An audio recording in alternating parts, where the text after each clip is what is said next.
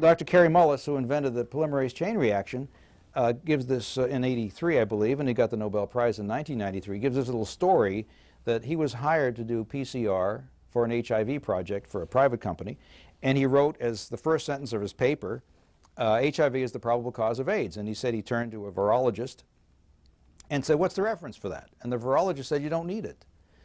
Well, Mullis is smart enough to know, of course, something new as this, you'd always have a series of original papers that established unequivocally that this was the cause of AIDS. Then, and only then, I started looking into it. I looked up a bunch of papers in Science that Bob Gallo, I knew about him and had written. I figured, well, Gallo must have been the one to figure it out, because he's the name I've heard associated with it.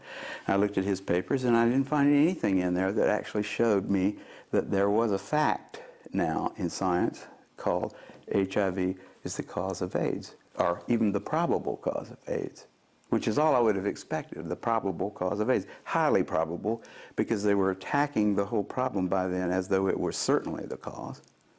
So I'd expect it to be highly probable, but I couldn't find anything that said it was remotely probable even.